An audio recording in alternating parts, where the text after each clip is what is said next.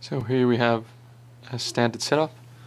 We've got our power supply powered in, we've got a pair running to the monitor and a pair running to the door station, wired into the bus terminal.